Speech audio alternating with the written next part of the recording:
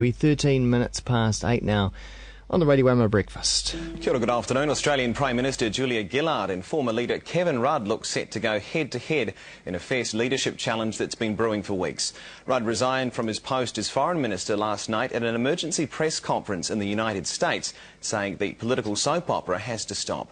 It has to stop indeed. It's State of It with Selwyn Manning from livenews.co.nz. Selwyn, good morning.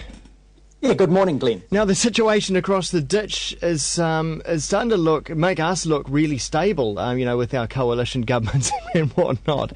It's just madness. I don't know what to make of it.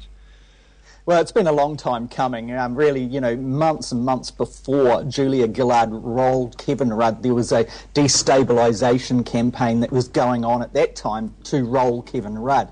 Now, ironically, Julia Gillard, who is obviously the Australian Prime Minister at the moment, came out yesterday basically accusing Kevin Rudd of the same kind of tactics, that he was orchestrating a destabilisation campaign against her leadership. Now, quite clearly, a lot was going on to cause Kevin Rudd to actually put up his hand and say, I'm going to resign my Minister of Foreign Affairs role, and I'm just absolutely livid with the way that Julia Gillard is leading our caucus. What stimulated him to taking that response? And you've got to remember, he did that while he was over on official foreign affairs business in Washington in the United States when he resigned. Yeah. Was that basically a wave of his adversaries, I suppose, inside the Australian Labor Party caucus, but significantly amongst the federal cabinet, people like Wayne Swan and Simon Crean, etc., started to absolutely character assassinate Kevin Rudd while he was away offshore. That intensified last week to a point where, what we saw yesterday is Kevin Rudd saying, enough's enough. This is not doing the Australian country any good. It's certainly bringing the Labor Party into disrepute. I resign my position. I'm going to do something about this. I'm livid with the Prime Minister, Julia Gillard, because she did not censor these very senior members of her cabinet in an attack on her foreign minister. And he was adamant that his credibility and professionalism in both political stakes and also in the governance stakes was not going to be damaged. Then he sowed the seed and seeded that he was obviously going to have a go at taking the Prime Ministership back from Julia Gillard. It's interesting, though, that how, because he was rolled and we remember seeing him on TV, he looked very unhappy. In fact, I think he even shed a tear on screen as well. It's as though he's gone through the grieving process in reverse. You start off with anger, don't you? And then you move through that, and then you finally come to acceptance. But there's been obviously no acceptance in there. Well, maybe it's been a long train coming. He had the grief at the beginning, that awful shock and the emotion. He was standing there, like you remember, with his wife and his children. And there was a tear shed. It's obviously, he's got stuck into his work, and it's that kind of numb period. And as things are going on, and as he has been the focus of many a jab himself, he is thinking, right, I've had a gutsful and I'm coming out. So, yeah, maybe there is a pattern to that. But, man, this guy, from my own experience of watching him at press conferences and things like that and putting a couple of questions to him, he is he's almost charismatic. Honestly, there's not a lot of charisma around this guy. But he is very careful and calculating in his responses and where he moves, what he is going to be addressing, where he'll, the limits of his engagement. And just watching his reception of questions from the Australian Press Gallery, which I've got to say is a very, very vicious machine compared to ours here in New Zealand. Yeah. He is a clear-thinking kind of guy. If you compare to his reign as Prime Minister and his campaign when he rolled John Howard from the Prime Ministership and in the elections to Julia Gillard, you've got to say that Kevin Rudd has a much more stable firm hand on the way the Australian government would go on particular issues. Julia Gillard's been dogged by problems ever since she took the leadership. Her style of which she did, the internal kind of coup on Kevin Rudd, the knife in the back of Kevin Rudd, etc., etc. But more so, if you look at in recent weeks, it's almost like she's lost control. You had her diplomatic protection squad basically on Australia Day having to pick her up and run her to safety because of fears protesters were going to get their teeth into her. Then you saw, like under the pressure in Adelaide this week, not yesterday, the day before, and you saw her entourage car basically run over journalists. Journalist's legs trapped under. He ended up in hospital, and I understand still there. So it's almost like the symbols around Julia Gillard are not good. And you know what politics is like, Glenn. It's all about impressions. But a lot of this comes down to when Kevin Rudd was early campaigning, it wasn't the election campaign, but early campaigning toward the last federal government election that they had in Australia.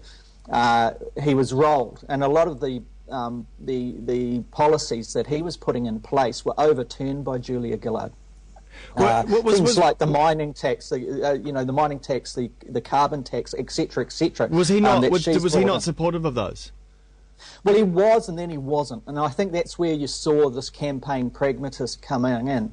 He was looking for, at that time, you could see his policies were looking for common ground with that huge lobby of the mining lobby in Australia. But remember that the mining lobby, it employs people not only from every state in Australia that often are commuting like on 2 weeks on, 2 weeks off type of thing, but as New Zealanders, it just draws, it's such a huge employer. And see, he was looking for common ground, where Julia Gillard came out with policies that were clearly unpalatable to that policy. And I guess this is pure speculation, but I mean, obviously there's a lot of internal politics going on here, but he's the foreign minister. He's out there talking to diplomats, and he's overseas all the time talking to world leaders. How much do you think as part of this is foreign meddling, and those diplomats saying to Rudd, actually, we preferred your direction, we preferred what you were doing.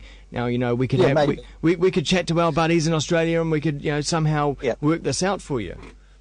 Yeah, there's a couple of things that possibly in play there. One is, yes, he's got a direct conduit, a communication conduit to Australia's diplomats, but also overseas diplomats from other economies who are feeding in consequential impact kind of information to him, which directly involves, the export-led kind of policies that the Australian federal government would be trying to actually adjust. If his Prime Minister is not in keeping with those types of changes that he is saying is necessary, and remember, it's a shifting field all the time, particularly in financial crisis terms and cycles, then he would be dissatisfied on that. There's another thing about Australia's brand. Now, remember, under John Howard, we saw Australia advancing as a power in this region, a most significant power, and also on the world stage, nations were taking notice of Australia's position on various things. We saw that continue under Kevin Rudd. We've got to say, under Julia Gillard, Australia has lost its way and has become almost, I'm not saying it's like New Zealand under Murray McCully, that is, and John Key, that has become almost irrelevant on the foreign kind of tracks. But Australia under Julia Gillard's Prime Ministership has not had the gravitas, perhaps, that the previous administrations have. One would imagine that would be a very much a weighing factor in the caucus decision that is going to be taken, the ballot on Monday at 10 o'clock Australian Eastern Daylight time, which would be around about midday New Zealand time, I'd understand. And she's laid down the gauntlet as well. She's saying that if either of us lose, we go all the way back to the back benches. How extraordinary. Well, she's saying that that's her commitment, that if she loses the Prime Ministership to Kevin Rudd in the ballot, the leadership of the ALP and therefore the Prime Ministership on Monday, then she's committed to going back to the backbench. She's not interested in being in the cabinet, and if that's the case, she will not pitch for the Australian Prime Ministership or the leadership of the ALP ever again. Yeah. And she's put the gauntlet down. Kevin Rudd, I'd expect you to actually meet that challenge as well. So what she's trying to do there is to put it to bed. And, you know, you can see both are saying, both these people, Kevin Rudd and Julia Gillard, are both saying this inside kind of factional fighting is doing one thing mainly, and that is destroying the Labour Party's chances of winning the elections in 2013. They're both unified on that. That's their common ground. What we can see is Kevin Rudd arrives back in Australia later this morning, New Zealand time. I think it looks like about 10:30. 9:30, somewhere around there, and they're expecting him to hit the ground, to get on the phones to those fringe areas, Glenn, those fringe members of the ALP caucus, and sway them over to his side. He's trying to actually, too, they're calling it the stealth move that he did overseas, that he absolutely knocked Julia Gillard for 6. That she is responding and not leading this particular challenge, that he has got a momentum behind him. On count yesterday, early yesterday morning, it was understood there were 40 MPs already on his side out of a total of 103 ALP MPs that would be voting. Now, it's expected that he'll pull in more fringe ones as they see that momentum heading toward Rudd. Remember, though, that the character assassinations are continuing and intensifying, particularly from inside the Labour Party. People like Wayne Swan, for example, he knows, as he's the treasurer over there, he knows that under a Kevin Rudd-led administration, he's likely to be out. They'll be out of his cabinet job, irrespective of how competent he has been.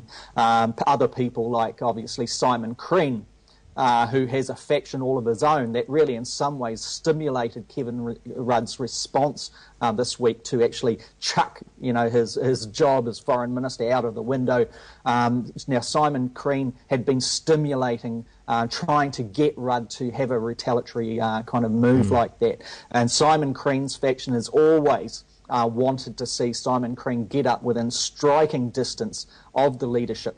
Now, if these two people, Kevin Rudd and Julia Gillard, self-destruct to a degree, then they limp on through till the next election next year, then, you might see that Simon Crean or, factions close to him are the ones that pick up the mess after that election should Labour be finished at the polls.